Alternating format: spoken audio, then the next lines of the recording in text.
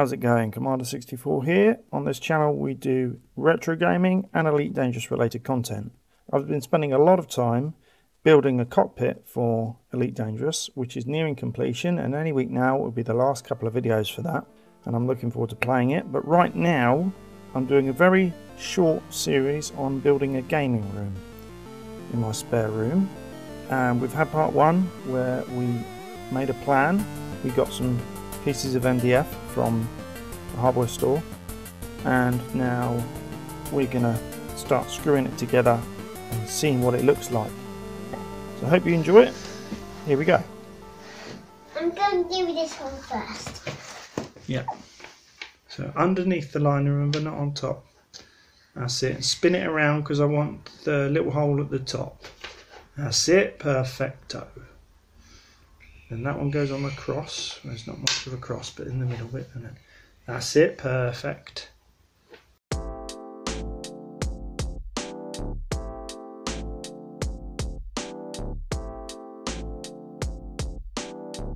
need to get some from the bag. Yeah, you need 3 more from the bag. 1, there's 2. Come on this side. What's on here? Oh. That's it. Perfect.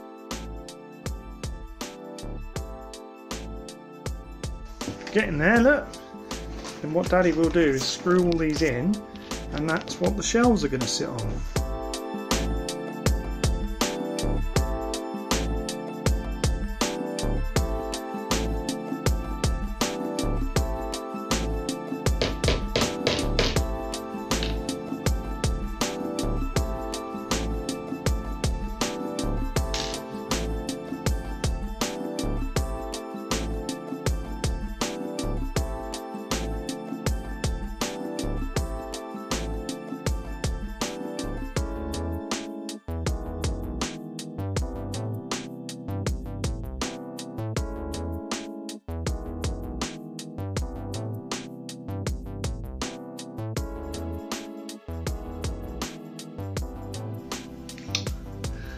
Okay, so these are the screws that I'm going to use, and then put them there, and that's how much they stick out, which is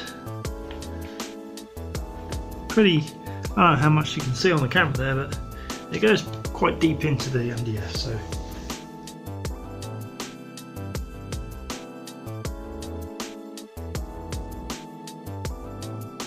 good. These are really solid, they're not going to go anywhere, so I'm going to finish off the rest of them and come back to you. Okay, so now I have screwed in all of the brackets, I guess you call them. They're really tight, they're glued, they're screwed, and not just glued, they're Gorilla Glued, clear Gorilla Glue, so they won't expand, they go puffy and stuff, but they'll be very firm still with the screws in there as well. And behind it I've got the other side, and as you can see I have lined up the shelves with that, so I'm ready to start doing the same thing on the other side now. Okay, so now I have put these plastic fixing blocks on both the opposite side and a small strip that's going to run up the back as well for a bit of extra support.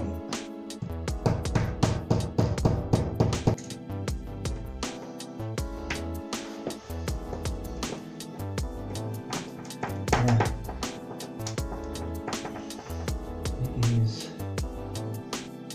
48, so 24.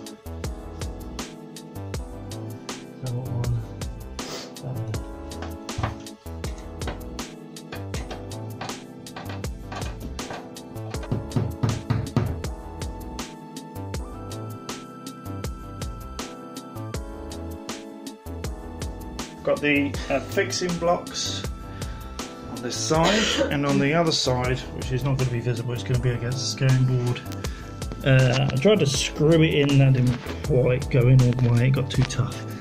So I nailed it in between, sort of in between the blocks. Right, I have found these bits in the shed of this chipboard thing, and I have 2 of them, and it just so happens they fit the back of the bookcase perfect, so I don't need to go out and buy anything to tack on the back of the bookcase. It's just a tiny bit wide, so I'm just trimming a little bit off, and that's it really.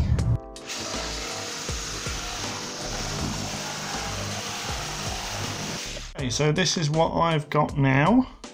I've got the plastic lugs in and all the shelves in and some bits at the back for support. Sorry that I'm in portrait mode at the moment. I don't like to do my videos like this because it really winds me up when people upload in portrait mode for some reason. But it's the only way that I can actually fit the whole bookcase in, well almost. And even then I have to sit right in the corner, opposite corner of the room. Those boards tacked into the back. And I've whacked in a few more nails.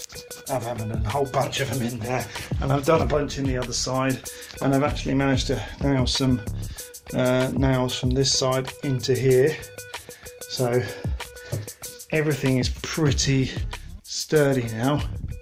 Like, it's not rocking when I pull it, you know, not hard obviously, but when I just sort of do that, it's staying put, it's not going anywhere. And I've got room for video game consoles, DVDs, games and books, but I haven't got room for a CRT TV or a flat screen. So for even more support, I'm going to put a TV tray. I'm going to build one now that's going to slot perfectly in there, in front of the radiator, maybe a couple of inches in front of that, and it's going to be touching this wall, and it's going to be touching this bookcase, so that is going to make it even sturdier. And I'll have an SRT there, and I might even buy a small flat screen at some point to put there, and then we'll have a SCART selector going down to the bottom and all the consoles in the SCART selector.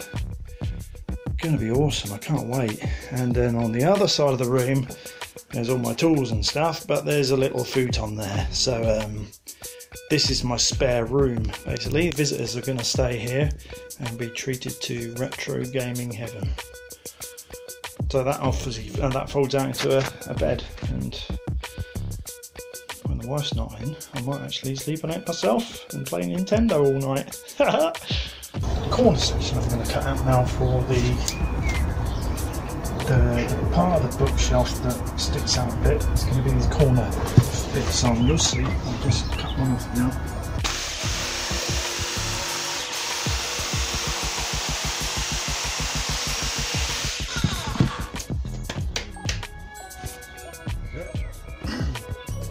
So you see the wall there? Just turn you. I'll just fit like sort of like that. You know, and I put a joystick on it. So I'm going to cut. I'll draw over this onto another piece, and I'll cut up well, as many as I can. Try and put one next to each shelf. Okay, so that's the end of part 2 for the gaming build. In the next part, we will get those corner bits attached. We'll build the desk that the CRT television set's going to sit on. So I hope you all join me for that part. For now, this is Commander 64 signing off.